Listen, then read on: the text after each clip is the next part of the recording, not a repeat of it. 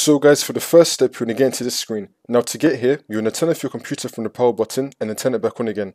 As it's turning on, you're going to quickly turn it off again and then turn it back on again. You're going to repeat this 3 times. So you're going to turn off your computer from the power button and then turn it back on again. As it's turning on, you're going to quickly turn it off and then turn it back on again. Repeat this 3 times, it will then take you into this screen. It's going to say that your PC did not start correctly. You're going to click on Advanced Options.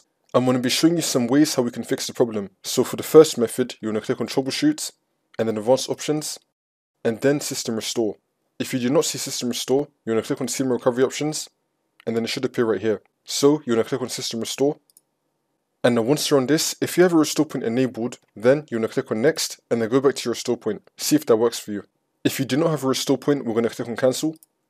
Now for the second method, you're going to click on Troubleshoot, Advanced Options, and then Startup Settings, and then click on Restart. And now once we're here, we're going to enable safe mode. So you're going to click on either 4 or F4 on your keyboard. Click on 4 or F4. Wait for this to load. And now once you're on this, we're going to head over to search and type in add or remove programs. Click on it. And now once you're on this, where it says sort by, you're going to click on the drop down and then click on date installed.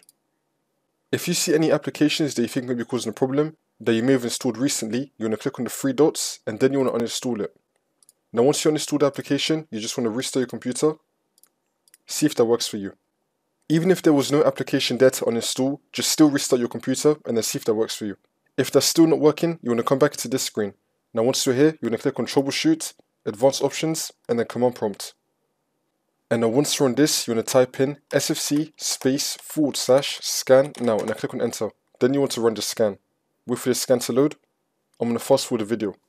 And now once that scan's been 100% complete, now you're going to type in chkdsk /f/r space and now your Windows drive letter with a colon. For me, it's going to be C:. For you as well, it's most likely going to be C:. But if it's not, just type in your Windows drive letter with a colon and then click on Enter.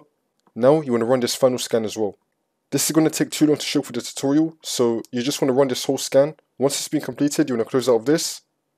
Now you want to continue to Windows 11 and then the problem should be fixed.